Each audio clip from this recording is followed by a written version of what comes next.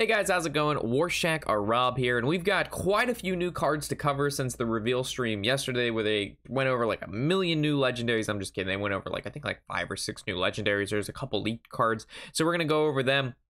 There's quite a few cards in this particular bundle, so I'll try to go them semi-quickly and not spend too much time on them, but there's some that'll probably take a little bit more time than others. We left off not covering this new Priest Legendary in the back end of last video because it come out right after I made the video. Unfortunately, this guy, to me, doesn't look that great. A lot of people have high hopes for him, but his best case scenario, which I don't want to get into too much, but it's like a cloning gallery Spirit Lash kind of play, where you put a whole bunch of like Velen and Malagoses and statues into your deck. They cost 1 mana, you play this, then you get a 1 mana Malagos and Velen and whatnot. That's almost never going to happen, like ever. And on top of that, if you clone a gallery and you get Velen and Malagos, holy crap, Rob, speaky thy English, you probably have won that game anyway because Mind Blasts are free and whatnot. So I don't really see this guy as being like super awesome. But I mean, his ability is interesting, but it's not like something you can play. It's not like you play this guy and you get something right away, like you're getting immense value. This guy is like setting up for some sort of OTK because you were able to make something cost 1 mana that normally wasn't 1 mana, and then you can play them all in one turn after you've played this guy. So there might be like some sort of OTK deck that spawns from, you know, making sure you kill off a minion of Spirit of the Dead and then drawing a 1 mana version of it. But we'll have to see. Nothing comes to my head as of now, but it does open up combo. Anything that changes stuff to 1 mana opens up combos. The next one is the Shaman Legendary. Oh my gosh, my brain is not working today, right? I call him Mr. Zen. He's got 2 toads on his shoulders, which is really cool. If you remember huge toads from way back in the day, the 2 mana 3/2. I remember that being played a lot in Arena. Anyway. His ability is really good. I think this card is going to be very, very solid. 3 mana 1/3. Whenever you target a minion with a spell, it also targets adjacent ones. So very similar to Storm Surge, which came out, which duplicated spells. This guy actually casts it the adjacent ones, so you can use this on your own abilities. You can use this or on your own creeps. You can use this on the enemy minions creeps. So let's think about hex. If we hex a middle minion, it's going to hex the 2 right ones, so you basically get 3 hex with this guy. If you think about like lava burst, you lava burst the middle minion, it's going to hit the side minions. If you buff minions, you know, you go with the Rockbiter weapon, you Rockbiter 1, it's going to Rockbiter 3, and if they all have Wind Fury, so you go Wind Fury, Rockbiter, and they all now have +3 and Wind Fury. So there's going to be some very cheesy plays with this guy, because that ability is just super powerful. Granted, it's kind of like a win more sometimes because it only really works if you're planning to buff your own minions. You have to have those minions on the board to begin with. But the fact that you can use it on your opponent, you can use it for yourself, you can use it for buffs, you can use it for debuffs. He only costs 3 mana. His stats aren't great, but his ability makes up for it. So I think this is going to be like one of those, like if there's control shaman that isn't Shuttercuck, this guy will definitely be a part of that, because regardless of you using it on yourself or your opponent, you're getting value of this guy almost the second you play it, as long as they have more than 1 minion on the board. Granted, if they only have 1 minion, then it doesn't really do anything, but this card in my mind is it's a pretty good Shaman Legendary in comparison to some of the other ones we've seen in the past. The next one, we're going to High Priestess. It's a 4 mana 3/4 taunt lifesteal. When you discard this, add 2 copies of it in your hand. Blizzard has been pushing discard Warlock for like ever. I don't want to see the deck come to light because the cards that you discard are completely random. So sometimes you're going to discard the best cards to discard. Sometimes you're going to discard the worst cards to discard. There's no consistency in what you choose or not choose to discard. The only option you have is do you discard now or do you discard later?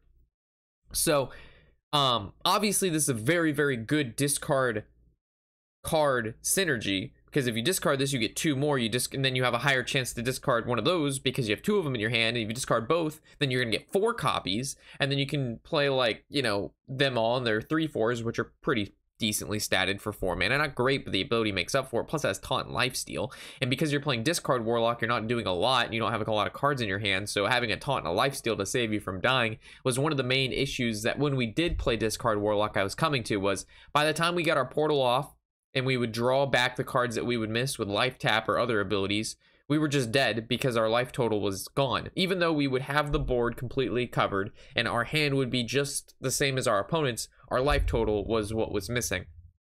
So Taunt and Lifesteal on this card, really good, plus the ability. So this is, again, just pushing Discard Warlock up the tier, like whatever it is now, like tier non-existent, so below.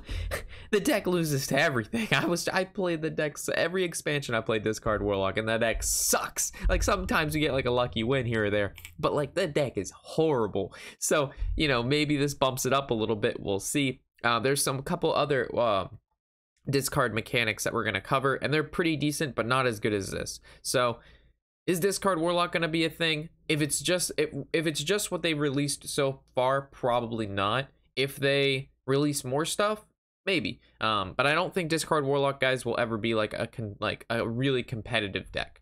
Just because of the randomness that already Hearthstone has, plus the randomness of the actual discard mechanic in itself. But this card is very good. Warmaster Voon. From my understanding, they've actually already nerfed this guy. I believe he was 5 mana. When they first announced them, and they actually changed them to 4 mana already. I'm not sure if they were doing that so odd warriors wouldn't be able to play them or whatnot, but as soon as I saw them for 5 mana, I was like, oh, we can play our big odd dragon warrior, which you guys, we played in Legend, we had a blast with, did actually pretty well, had like a 60% win rate, and then they changed them to 4 mana here. So now he can't be played in my odd Baku big dragon warrior, which is probably what they saw. They, oh man, Warshak played that big dragon. Well, we can't, no. We can't put this guy in that deck. So for 4 mana, 4/3 Battlecry, copy all dragons in your hand. I mean, obviously this is a huge value tool, right? If you got like Alexstrasza in your hand, you got like Ysera in your hand. I don't know why you'd have Malygos in a warrior deck, but you know, Malygos is in your hand. You know, Deathwing, I don't know why you'd have 2 Deathwings, because one is just going to discard the other Deathwing, but there's other sizable, decent dragons, I think, but those are the biggest ones I could possibly think of. I mean, it's just huge value, but is he going to see play? I don't know. I really don't know. It's all going to depend on whether or not we get Warriors sees more dragons this expansion, which I think it will if they're printing cards like this. What are those dragons? And, you know, is it going to be like a mid-range dragon warrior, or is it going to be a control dragon warrior? If it's a control dragon warrior, then it has to compete with all the other control decks, which currently also have Death Knights and what we've seen, and Warrior Death Knight sucks. So we'll have to see. All right, so heading on over to the next one, the Rogue Legendary, we have Grawl the Shark. This one, it doesn't really look too much like a shark. It looks like some teleporting worm monster from like an interdimensional galaxy. But that's okay. That's okay. We can call it a shark, okay? It's a 5 mana 2/2 beast, so the stats absolutely suck. Battlecry, eat a minion in your deck and gain its stats. Death Rattle, added to your hand. I mean, it's really weak to silence. But, I mean, I don't know. Why would you play this? Like, seriously. Why would you, like, what is the point of this card? I have no idea. I'm trying to think of, like, what if you play this in, like, a Malygos deck? And you eat Malygos because it's one of the only minions, right? That's best case. And then you can proc its Death Rattle, and then you get Malygos immediately. Battlecry, gain its stats. So its stats normally mean its attack and its defense. I don't think it's going to gain its ability. If this were to gain its ability, then you could play this in a Malygos deck, and you essentially have 3 Malygoses. You have this, you have the Malygos that comes out of this when it dies. No, never mind, you just have 2 Malygoses. But then it gets silenced, but then you'd proc the Death Rattle immediately. So if it's just the stats, this card is fucking horrible, which I'm pretty sure that's what it is. But if you also get the ability of this, then it's okay. The ability of the card that you eat, but I'm pretty sure you don't get it. And I'm pretty sure there's no, I don't know, this card, ugh. Ooh, this card, I like this card a lot. It's pretty bad, but I liked it. This is the Soul Flare. This is a 10 mana. You're like, holy smokes, it's 10 mana. You better be the best ability I've ever seen ever. 10 mana, 9 attack, 6 HP. Death Rattle, shuffle a Corrupted Blood into each player's deck. Editing Rob, I didn't put it on my list here, but let's throw up Corrupted Blood sometime, like right there somewhere. And from what I understand, it says when you draw this card, deal 3 damage to yourself and put 2 more, I believe, in the deck, is from what I remember. If I just said that completely wrong, just read the card and then I'm going off of that. But it's an interesting mechanic because, first of all, it's a Death Rattle, right? It's not a Battlecry. So it can be silenced and it costs 10 mana, so they have room to silence it the second it comes out. But if they don't, like what happens, because it gives it to both players, right? So this is an inevitable fatigue mechanic that will occur sometime, and if one player happens to, you know, it goes into a deck and one player draws it immediately, adds 2, the other guy draws immediately, you know, it draws 2, and then all of a sudden they have got 4 or 5 of these, it's just gonna spiral completely out of control, because the first person to get it and get 2, I mean, the whole deck is just gonna get filled with these things. Granted, you're playing this on turn 10, which is probably gonna be pretty late into the game. And if both players do it, you know what I'm saying? It's hard to, right now, with the cards available, picture some sort of win condition that runs this, only because it does it for both players, not just your opponent. If it did it for just your opponent, then we would be cooking with something really spicy. But right now, we are also inhaling our own spices, which is killing us, which is what this guy would do. So currently, I'm interested in playing this card. I have to figure out somehow and way to put him in a deck where it makes sense and I can trigger his death rattle somehow, somewhere. But until then, we're going to put this guy on hold. I don't want to call him atrocious. He looks atrocious, but I have faith. Have faith in the light, or have faith in the soul flyer. All right, the legendary mage card. This is also a very interesting card, and kind of a form we've seen before. There's it's a little Loa that goes with it, Spirit of the Dragonhawk. So for 7 mana, 4/4 beast, you better have a pretty good ability. Battle Cry: if your hero power has dealt 8 damage this game, summon Ragnaros the Fire Lord. Ragnaros has returned to Odd Mage because he's 7 mana. But we probably won't even play this in Odd Mage because you can't play the Spirit of the Dragonhawk with it. And I don't know why they would do this. We'll cover the Spirit of the Dragonhawk and what it does here, and then I'll explain like what I don't like. The 2 mana, 3 HP spell for 1 turn. Your hero power also targets adjacent minions. So if you watched the preview yesterday, and if you didn't, I'll tell you. So if you hit a middle minion, it's going to hit the adjacent ones, just like that Shaman legendary that we went over previously. But they also incorporated. Yeah, that's the word I'm looking for. Implemented, imposed, created, developed. Any of these words would have been okay. Incorporated. What the fuck am I saying? A bunch of mage buff mechanics. So there's one mage card. It's like 2 mana that says, your hero power does 2 more damage this turn. So if you ping a minion for 3 that's in the middle, it's going to do 3 to the sides of it, similar to like how Meteor does, 15 to the middle, 1 and 3 to the sides. So this card right here can be used in conjunction with one of those guys, and you can actually do a sizable amount of damage to 3 minions if your opponent's going wide. I mean, if you even look at Odd Paladin, the amount of 1/1s they summon, you ping 1/1/1, it actually kills the 2 to the left and the right of that is pretty solid. Plus it counts as 3 damage, which makes the 8 damage on the Dragonhawk go down to 5, and you really only need to use that, 2 times, or it's like half of the cost of 8 damage already just by pinging 1 time with the Spirit of the Dragonhawk. So the synergies are there. It's really good. The requirement to play Ragnaros is kind of because by turn 7 sometimes you'll have it, sometimes you'll not. Most of the time, by turn 10 and whatnot, you probably have the 8 damage accumulated, but there is the requirement to this, so you just have to keep in mind that every time you draw this card, it's not like an instant play, which we'll probably see a few highlights of that. Like people are like, oh my god, I got Ragnaros relief, well, and they play the card and then they don't actually have the 8 damage by the hero power, and they don't get to summon Ragnaros. So small requirements like this make the card a little less, good, but I don't think it's that impactful into it. So when I was looking at this, I saw this card first, and I was like, oh shit, Odd Mage now has a reason to exist, because their hero power does 2, and you want to use it a lot, and this complements you using that hero power a lot. But the problem is, in order to get to that 8 damage quickly, you could also use the Spirit of the Dragonhawk, which would actually do 3. So maybe, I guess 4 pings with the Mage isn't that bad. So maybe Odd Mage, even without the Spirit, isn't bad, because, it does 2 damage now that I think about it. But the guy's reasoning behind Spirit of the Dragonhawk was, oh, we want people to play this not only an Odd Mage, we want to also have them play it an Even Mage. So they could play Spirit of the Dragonhawk and Even Mage. It's like, you fucking kidding me? Do you think you're gonna play Even Mage, you're gonna play Spirit of the Dragonhawk just to ping and it do 1 more damage to the minions beside it? Like, no, absolutely not. Why would you play Even Mage and then include this garbage by itself without the Phoenix Lady person, Hawk? So it's just like, you could have made this a 1 mana, you could have made this a 3 mana, and it would have been so sick. And it's not like with the Dragonhawk, Odd Mage is actually going to be good. It's still going to be a meme deck, probably tier 4, tier 3.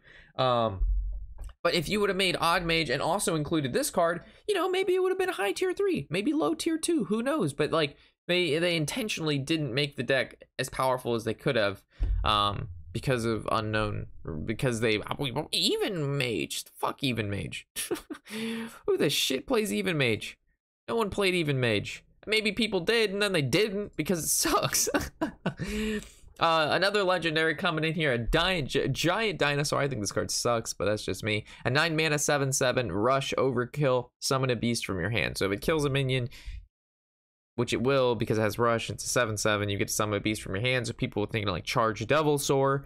I don't know. Maybe you could play this in like Big Hunter or the Death Rattle Hunter, and then it comes out of Winter Wisp, and then you attack, and then it pulls King Crush from your hand. Like there's combos that enable this card to do good or do well. I don't know. Maybe it's not as bad as, I don't think it's as bad as I'm making it sound, because you play this and then you get to summon a 7-mana High Maid, King Caress, Grizzly Man. Yeah, this isn't bad in like a Hunter deck, but I don't really see how it fits in any other deck. But Hunter, it actually fits, so I take that back. We'll have to see. This card though, the Ironhide Direhorn, really good in Arena. I don't see this being played and constructed. There were some people like, oh my god, infinite value, holy shit. The thing is, guys, it needs overkill, which means it needs to trade into a minion first. There used to be a card, that it was when Inspire was around, which was a mechanic they long got, they've rotated out. You could Inspire and summon like a 3/5 or something like that with one minion that costs like 5 or 6. Now like Overkill, you have to play this, it has to live, and then you have to trade into a minion, it has to live, and then only then would you summon a 1/5/5. So in Arena, value is everything. This card is great. And constructed, this, I don't think this will see any play whatsoever at all. It just takes way too long. 7 mana 7/7. If we look at, you know, we want cards that when you play them, they do things right away. And this doesn't do anything right away. And it requires your opponent to have a card, and then you have to trade into it. And how many times do you think you're going to be able to trade with this card to summon a 5/5 Ironhide run? Like, I don't know. It just seems like it's an annoying card. If it sticks, you know, like it's obviously good for your opponent, but there's just too many really good constructed cards that this is not going to see play. This next card is definitely a meme, just a Gurabasi chicken. It's just an angry crit chicken. It says overkill again, +5 attack. So like best case scenario, right? They have like this that they got off like Rexar, and they were able to give it like 3 health or 6 health or whatever minion they combined it with, right? And then they like Crackling Razor Maul and they give it poisonous, or they were able to kill a 1/1, and then every time it overkills it gets +5 attack, and because it has Wind Fury or plus attack, it just grows by 5 every turn if it kills a minion, and eventually it does like 20 damage to your opponent. That's like best case scenario, but obviously that's not going to occur very often and or at all immediately, but probably so it will happen eventually. You trust me, there's hundreds of thousands of people playing Hearthstone that this will eventually kill somebody, but obviously it's not like a main deckable card. 7 mana, a new challenger, epic. Discover a 6-cost minion, summon it with Taunt and Divine Shield. When I'm thinking of 6-cost minions for Paladin, Sunkeeper Tarim is like literally the only thing that comes to mind. But in general, we have like the Sunkeeper or some lady. She's already a 6-drop. She already has Divine Shield and she already has Taunt. So this does nothing for her. There's a couple other 6-drops. I don't really see as this being that great, to be honest. Because why wouldn't you just play a 7-mana card in your deck that doesn't summon random things? Why wouldn't you just play a 7-mana, you know, Taunt Divine Shield card, and then you don't have to worry about discovering a random one? And it can be 7 mana, not 6 mana. So you're playing a 7-mana card to get a 6-mana card. Poggers, boys, that's the mindset we need. Why pay 6 when you can pay 7 and get 6? Yeah, I bet you didn't think of that. Water Boy. A lot of people were freaking out about this guy, like, oh my god, new combos unleashed. It's not. This activates 0 new combos, chat. And by chat I mean YouTube guys. By YouTube guys I mean you. It's a 2-mana 2/1 battle cry. Your next hero power this turn costs 0. You're paying to play this guy, which is your hero power. So you're getting a 2/1 and you get to hero power. That is it. It's this turn, not next time you use your hero power. If it said next time you use your hero power, then maybe more combos, like some combos can be active. But like you're already paying 2, which is the price of your hero power. So hopefully you guys understand that. Some people in chat did not seem to understand that this does not open up new things, because it's the same. You're just getting a 2/1 out of the deal. Exactly the same. I don't know why this was confusing for some, But some people were really freaking out about that card. And I was like, no, guys, think about it. Daring Fire Eater. This is one of the cards I mentioned earlier. It's a 1 mana, 1/1 battle cry. Your next hero power this turn deals 2 more damage. So, you know what I'm saying? So you play this guy, you have the spirit low it down, you hit a minion, it does 3 damage, and then because it has the adjacent minion buff thing, you know, it does 3 damage to each minion adjacent to it. That card we just went over with the Dragon Hawk, the buffs, the damage, and adjacent. Yes. This card's actually pretty good. So 1 mana, basically do 2 damage. If you can also hero power, which costs 2 mana. So on turn 3, you can play a 1/1 and deal 2 damage or 3 damage. I think this card is pretty good. It doesn't have to go into, like, you know, a buff mage deck. This, in my opinion, can be in burn mage. It can be in mid-range mage or any sort of elemental mage. It works well with Jaina. You know, you can play this and then ping it with Jaina in the late stages of the game if you have to, so it at least turns into a water elemental if you don't want to push 2 more damage. So it's not a bad card at all. This is probably one of the better commons that we've seen so far. Here's Defile's replacement, Shriek. 1 mana Warlock spell. Discard your lowest costing card, deal 2 damage to all minions. So as we know, Warlock will lose Defile eventually, and by eventually the next expansion to release, not this one but the following one, I believe. Once that happens, they have just Hellfire again, which apparently isn't enough, so they have to have Shriek. And this whole goes with the whole discard thing again. Discard your lowest costing card, which is normally the weakest card in your hand. So if you have another Shriek in your hand, you're actually going to discard the other Shriek. But I mean, it's a good card, don't get me wrong. This is a really good card. It will definitely see play. I think this will actually see play even if it isn't in discard Warlock. Just as good removal. Like dealing 2 damage to everything for 1 mana. Like, granted you discard a card, but Warlock doesn't care. Warlock just draws more cards, and it's the lowest cost in your hand. So you're not even worried about like discarding Gul'dan or like anything like that. Like, it's gonna discard. I'm off the top of my head, low Warlock spells are wow, I was about to say Dispel, Defile. I mean, and then besides that, I'm thinking like Hellfire, Spellstones, and things of that nature. Shadow Bolts. So Reckless, Dire Troll, again, just more discard. 3 mana, 2/6 taunt, Battlecry, discard your lowest card. This is just an overly statted small minion. They're just making it so they're just printing cards. Like, they already have like Fellhound, which is like a 4 mana 3/8, and you discard 2 cards. This, you discard 1 card, it costs 1 mana less, it has 1 less attack and 2 less SP or S. Why am I saying SP? Like, what is wrong? HP. What is wrong with me today, guys? Holy crap, my mind is just spaghetti code like Hearthstone. I mean, it's good. Like, it's a really solid taunt. I don't really see a downside. Like, in Arena, it's amazing. In Arena, it's really good. In Constructed, we'll have to see, because if discard Warlock isn't a thing, obviously this card won't see that much play, but discard Warlock is a thing, it'll probably see this guy in there. He's just a really good... He's not even a demon, though, so he doesn't get summoned back with Gul'dan. And having a 2/6 taunt with Gul'dan isn't always bad, but I guess you just want your Void Daddies, so... some more Warlock synergy. Soul Warden, a 6 mana 6/6 battlecry. Add 3 random cards you discarded this game to your hand, so you can pick up any of the cards that obviously you discarded, which are cards that either discard more cards or they got returned to your hand because you discard them, like the legendary Warlock card we went over just a little bit ago. You know, adding more of those cards to your hand. They have taunt, they have lifesteal. You discard those, they start making more of themselves. So I mean, discard Warlock, this card brings a lot of value to the table, because as you know, one of the best ways for discard Warlock to work properly is the Cataclysm that just kills all the minions on the board and all the cards in the hand, and then from there they rebuild through tapping and, you know, the portal that they throw down to summon imps. So this card will actually be able to put, it's a 1 for 3, which is huge. Like, the value that this card generates is huge. Granted, the cards that you resurrected back or that you discarded were good enough that when you'd want them to resurrect back, but I mean, this is just a huge value tool for discard Warlock. It's giant. This card I really like a lot. The Smolder Thorn Lancer, 3 mana 3/2 battlecry. If you're holding a dragon, destroy a damaged enemy minion. So it's an execute inside of a minion, and execute, as we know, is worth 2 mana.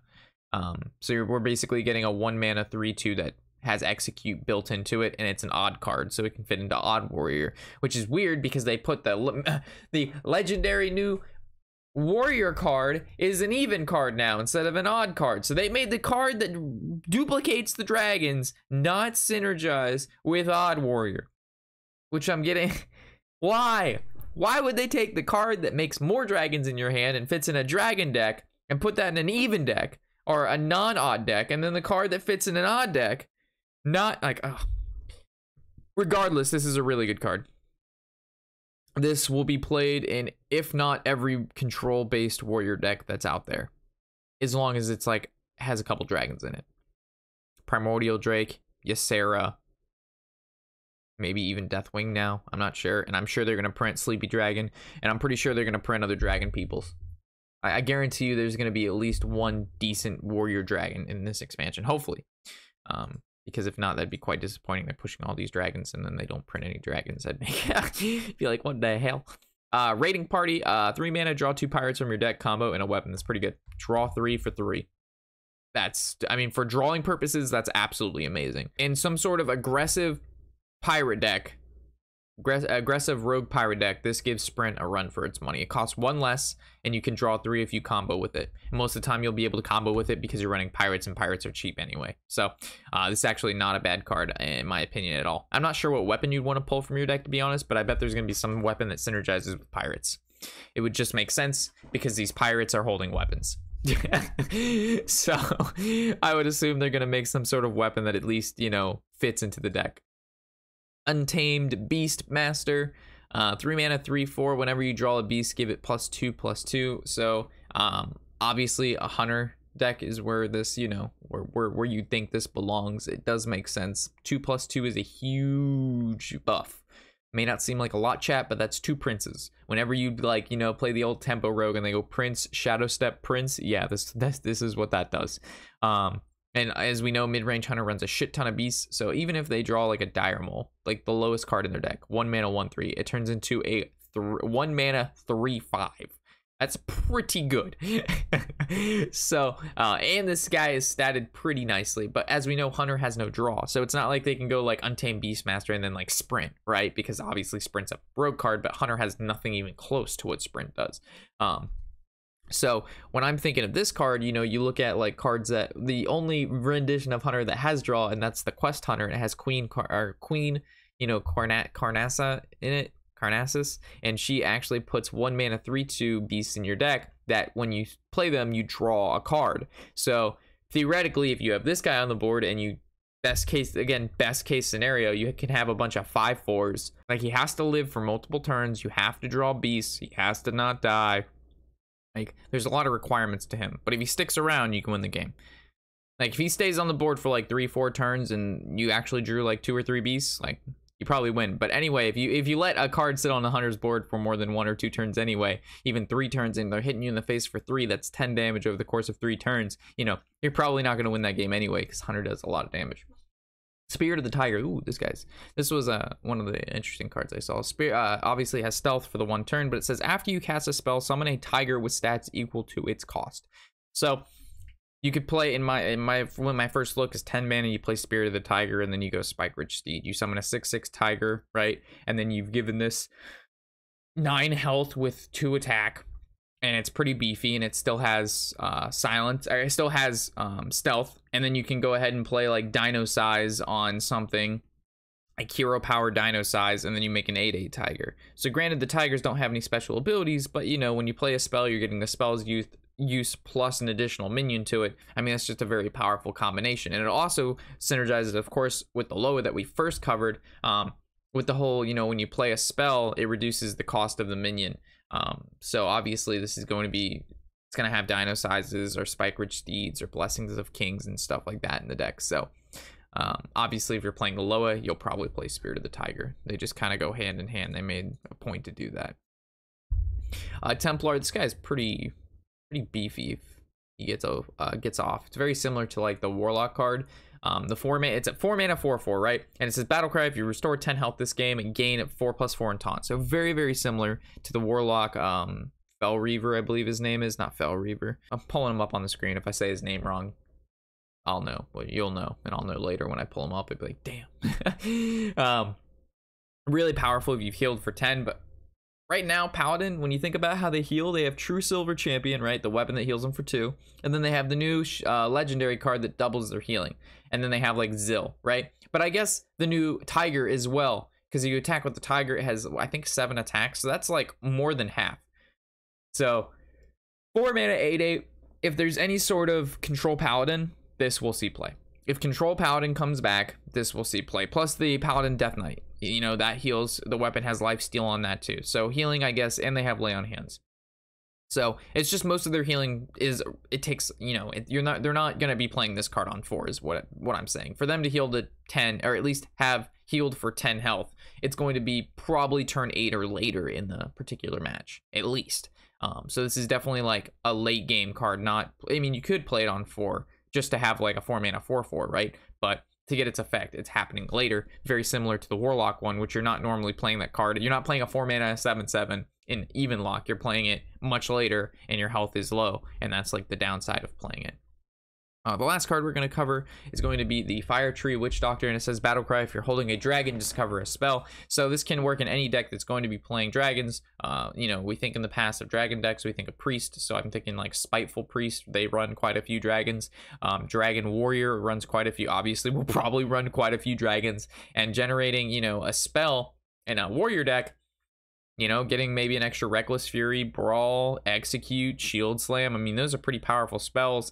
Warrior also has a lot of shitty spells, but it's a 2 mana 2/2 generate 1. So in my opinion, any deck that runs dragons will play this card. It's just one of those things that it's like the Netherspite Historian. If anybody remembers, it's a 2 mana 1/3. If you're holding a dragon, discover a dragon. And this is discover a spell, and you get to pick of 3. Probably most of the time we'll get at least one decent one, right? If not, you know, that sucks, but most of the time it's going to get some pretty good value. And this card is just good. This card is, I think this might be a pretty underrated card. People might look over it, but I think this card's going to be really, really, like, guys, good card here. Like literally a staple in any sort of dragon deck. All right, so with that covers all the cards that we're going to cover. Sorry if this was a bit lengthy. I know, but there was a lot of cards to cover. They threw them all on me at one time, and I'll try to, again, 10 max, 15 cards max per time, not this 20 plus. So with that, thanks for watching. Love to hear what you have to say about any of the cards or anything you'd like to add on, and I'll see you in the next video. Of course, I'm Robert Warshak, and happy whatever the hell day it is.